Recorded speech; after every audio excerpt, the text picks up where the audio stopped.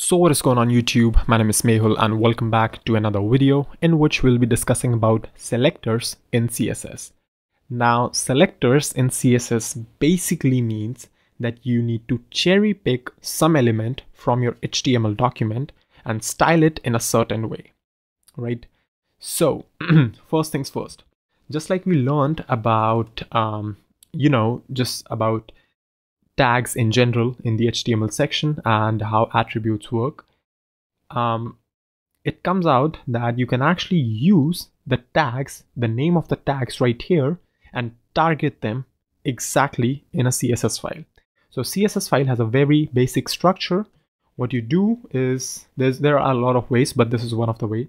What you do is you write a tag name, right, which exactly matches with the tag name which you write in HTML, like this.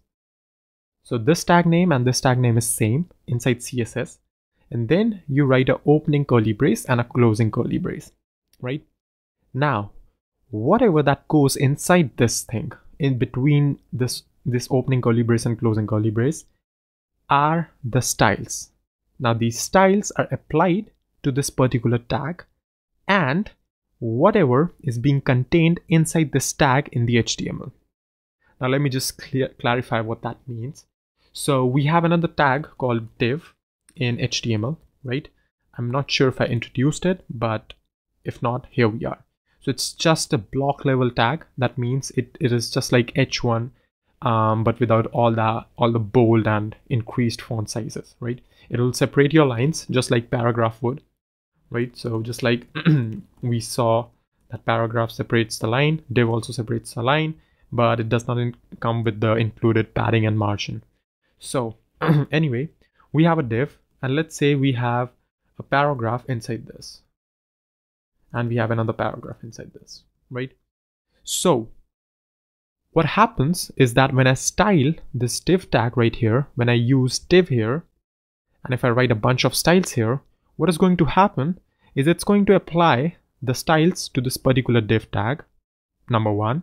Number two is that all the children of this div, so we call the nested elements as children. So P is a child of this div tag, right? So all the children of this div would automatically inherit the styles of its parent, right? So as to say, what's going to happen is that if I go ahead and give this div a color of, let's say, blue, then this div would become blue, number one. Number two is P tag, although we have not explicitly said that this should be blue, would inherit that property from the div and would become blue itself. So I'm going to say color as blue here, and you can see that on the right, both of these P tags turn blue. Now, if you were supposed to write something inside this div itself, then obviously it would be blue as well, because you have actually made the whole div tag blue. So anything inside this is blue, plus all the child tags as well. Now, how about if you make a P tag of color red? So here's what happens. Now, what happened was, well, when the browser was constructing this page, so it saw that, hey, okay, I have this div right here, and I can see in the style sheet, it says that all the divs should have color blue. Great. So it moves on, it makes it blue, then it sees this P tag. And the browser says to the style sheet, hey, what should be the color of this particular P tag? Now the style sheet is confused. Well, do you want me to say the color blue because that is of the parent, or do you want me to have its color red because that is of the child? We are targeting the P tag directly. Now, there's something known as Css Specificity. I hope I pronounced it right. But anyway, there's something known as that. And what it does is that it allows the browser to actually, take the final decision on what styles should be applied if there's a conflict ever in the styles, right?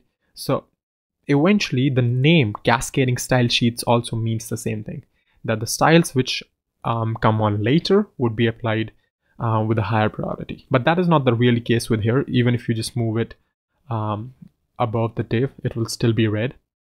Why it is red is because when you're targeting the p tag directly, you say to that p tag that, hey, I really want you to be red, right? But with the div, the p, just sees that its parent is blue, so I'm going to be blue. But obviously when you're targeting something directly, it goes direct to that. So it directly converts it into a red element, right? So this is about priorities. If you target that particular thing directly, it is going to, just go ahead and do that anyway.